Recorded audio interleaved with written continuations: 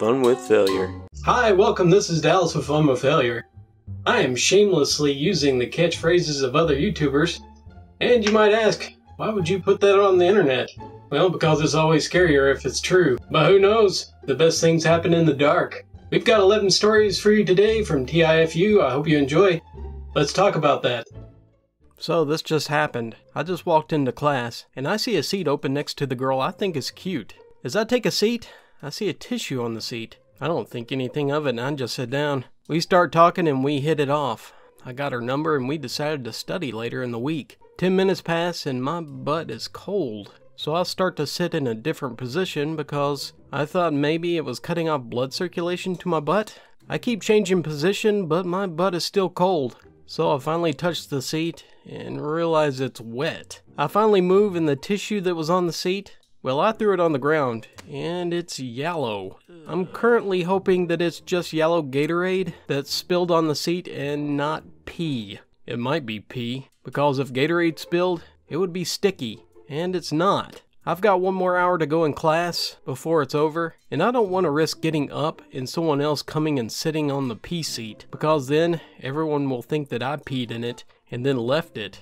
Update. It's been 8 hours since I left the pee seat. I pray for the next poor soul that the seat claims. I have no idea what the liquid was. I'm hoping it was just water with Mio flavoring in it. If not, I might as well bleach my butt. Update 2. Just for clarification, I was wearing jeans. That's why I didn't feel the wetness immediately. Also, it's been almost 24 hours since I departed from the pee seat. I washed the jeans from yesterday and I'm wearing them again. I hope my butt doesn't sit upon another pee seat today.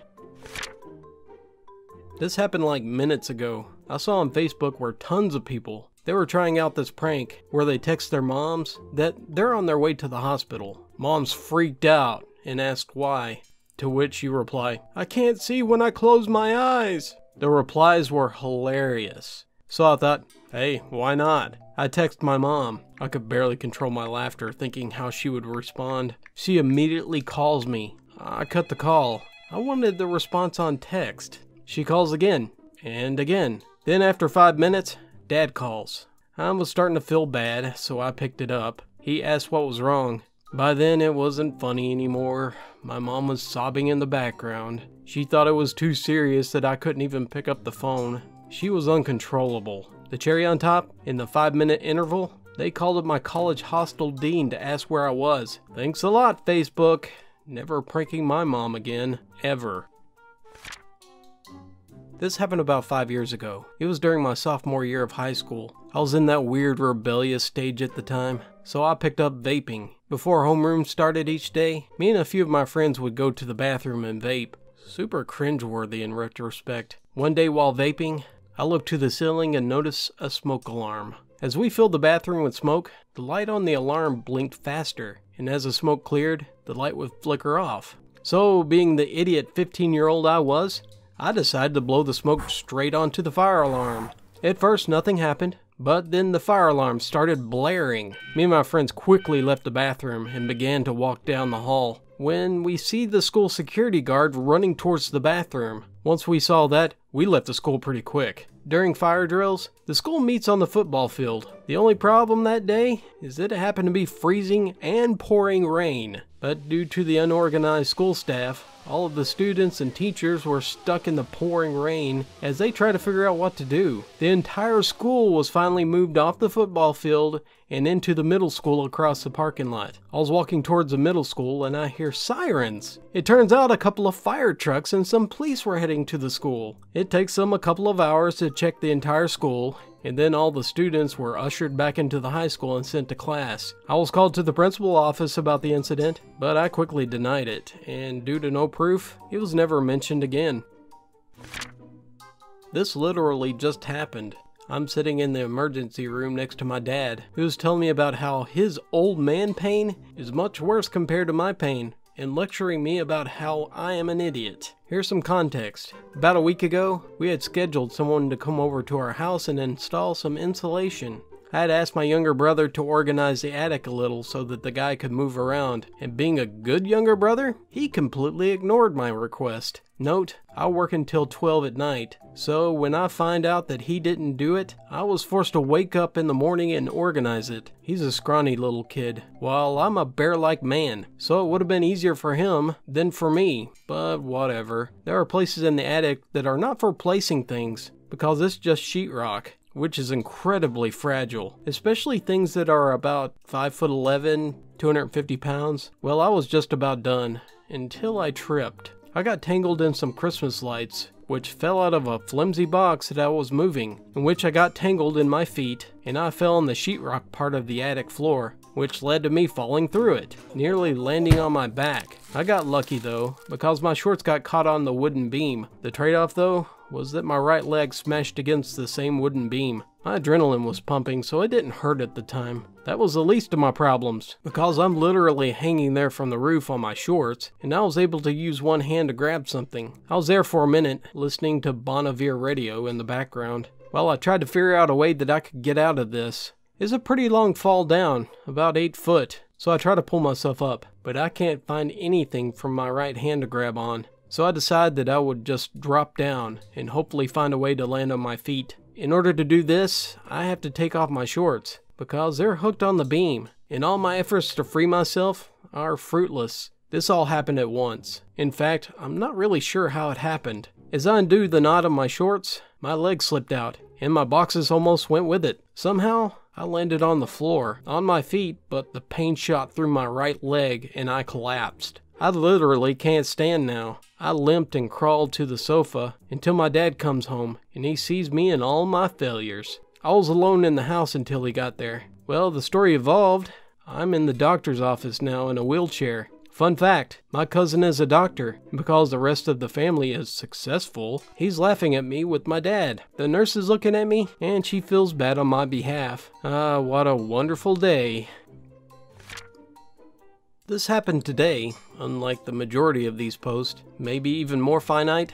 It just happened just seconds ago. For context, I live with my grandparents and their 4 dogs, a big Doberman, a mini pin, and 2 small Yorkies. The mini pin we call Sammy Davis. That's his actual name. He is loud, the loudest of the 4. He also has separation anxiety with my grandfather, which causes him to yip, quite literally sometimes, only stopping when we let him outside without my grandpa. Moments ago, he was guarding his food bowl from the other dogs, and he began to growl for no reason, unless he thought that one of us human was going to steal his food. So I pick up the horsewhip that we keep in the kitchen, for some reason, and I crack it in the air in his direction. I was pretty happy when he stopped growling, and I had actually made a good cracking noise with the whip. Then my grandfather grabbed his shoulder. I hit him with the whip, and I left a big red stripe along his shoulder, where I had caught him with the whip while trying to stop the dog from yapping. So, this actually happened last night while cooking dinner. A little preface here. As a kid, I was always skinny. Like, really skinny, lanky, and just kinda awkward. I'm in my 30s now, and now over the past 5 years or so, my boobs have gotten big. Way bigger than they ever have been, even in my 20s. And now, somehow, I've not gotten used to them. They got in the way often. Okay, on to the story. My boyfriend got off of work a little late last night, so I went to sleep. I had promised him to cook though, so I asked him to call me when he was on his way home so that I can get up and start dinner. He did. I was a little groggy, so I just threw on a wife beater and shorts when I got out of bed. No bra. He gets home. I happily have 3 pots that are almost finished on the stove. One of them is kinda tall, as it's a steamer pot. It was on the front burner and done, steaming the heck out of rice and veggies, just as it should. I stand on my tiptoes to reach the dial to turn it off. Over the pot. Why I didn't move the giant steaming pot is a mystery to me. My common sense failed, as did the small support offered by my tank top. My left nipple landed square on the lip of the pot. I dropped my beer, fell on my knees, and almost threw up. I couldn't scream, I couldn't move, I couldn't think. It was like blue lightning. Pain, pain, and more pain. It took me a minute to regain my faculties. When I finally did, I put a cold compress on it, and I took some Advil. I sat on the couch, holding my burnt but now cold boob, in stunned silence for a long time. My boyfriend finished taking the pots off the stove. Today, it looks a little like a brand. It's a straight line of burn, right across my left side of my areola. Pretty dark colored, but it's not blistered, thank God. Still taking Advil because anything that rubs against it is a whole new fun ride. It is an idiot reminder that I will have for a while too. Not that I need one. It was a hard lesson that I won't forget anytime soon. My boyfriend offered to kiss it to make it better. Yeah, no, not for a while. So, some years ago I was in high school, and one day, while we were waiting on the PE teacher, some of us got bored, and we randomly started playing hide and seek. We established that we could hide anywhere except for inside the main high school building. So we ran, and I decided to hide inside another of the buildings, the gym. When you enter through the main door, you find some stairs, and you can either go up to the locker rooms or go down to the exercise area, and I decided to go down. But I was excited, and I was in a hurry because of the game. So while going down the stairs, I decided to jump over a few steps. I jumped fast, and I flew vigorously until my forehead hit the bottom of the upper stairs. Then my body backflipped in the air, and I fell on the ground like a vigorous potato sack. I literally saw stars while going full slapstick. I didn't fall unconscious, but I was stunned, and it took me a while to get up, to be able to walk out of the building. Then my classmates saw me, and they didn't know how to react, until someone pointed out that I looked like a unicorn with a big bump on my head. Now I have been branded with a new nickname. So a college friend recently bought a new place in his wife's hometown, and he invited a bunch of us to spend the weekend. I road trip over to suburbia with my buddy, and through many series of wrong turns and detours, we were the last to arrive. We didn't stop at his house first. We met my friends at the Main Street type bar. It looked like it was filled with all the people's drinking age population. We booze and chat and everything's great. As is typical of my friends group, people filter out at different times. Everyone is heading back to the couple's house for extended shenanigans. I'm many drinks deep at this point, and I'm chatting up a few people, so I'm the last one to leave. I'm not too concerned, because apparently we're only a few miles away from my buddy's place. I text for the address, order an Uber, go outside and wait. It's pouring rain, and at least 10 other people are there waiting for cars. I see a black Camry pull up on my app. I see the back of a Camry on the corner. I run over and ask the driver if it's my car. I hear an inaudible mumble that sounds like yes. I decide that's good enough. So I jump in. We get into a 5-minute conversation about how terrible the weather is while we drive to my friend's house. The driver stops at a generic suburban house that has a long driveway. He says this is for you, and I get out. It's pouring harder. I run through the rain, see the lights on the house, knock twice to be polite. I expect it to be unlocked, as my friend said that they'd leave the door open, so I immediately let myself in. I walk down a few flight of steps toward the noise. I arrive to what looked like a den, and I say hello. Then the screaming starts. Screaming. I'm momentarily confused why there are screams of terror, but then I realize I have no idea who these people are. Drunk and confused, I have absolutely no clue what to do. I decided I need to get out of there, and I turn around and run outside. I go to the end of the driveway and stand there in the rain. I look down at my phone to text my friends, and I see that I have several missed calls. The gears start to turn, but before I could work it out, one of the guys who was in the house, he comes outside and he starts yelling at me. He asked me what the heck I was doing. He tells me the cops are on their way and he'll kill me if I get any closer. Simultaneously, another car pulls up, this one with the guy in it. He gets out of the car, surveys the scene, and goes, "Dude, I think you got into my Uber." Suddenly everything makes sense. Now while I'm explaining what happened to the new arrival, he could tell his friend that I'm not a murderer, I'm just a drunk idiot. That's when the police arrive. Luckily, they got a kick out of it.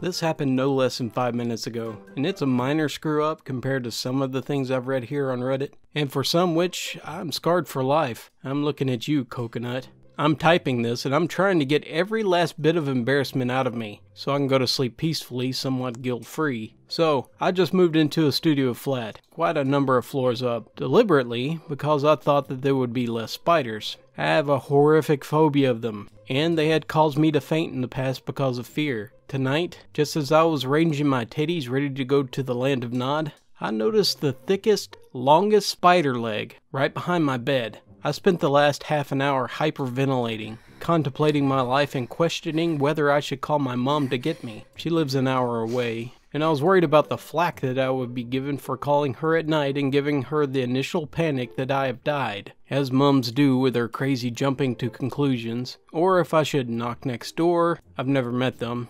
I was half naked and my clothes were too close within spider range, or calling security. So I finally called up security, cause I've got to be up in 7 hours, and I'm seriously grumpy without my beauty sleep, and there's no chance I'm getting a wink of sleep with that monstrosity behind me. To my surprise, he says, "Sure, no problem. What room are you?" And he turns up 2 minutes later, seeing me in tears huddled in the corner of my room. He uses a light, but can't see anything. Moves the bed. I'm getting more and more hysterical at the thought of that thing escaping, to which I hear, "That's not a spider. It's a piece of cotton from the headboard." I have never been more embarrassed in my life. He did get rid of a daddy long leg on his way out of the room, so it wasn't a total wasted trip. So I just called security up in the middle of the night to rescue me from this scary piece of cotton.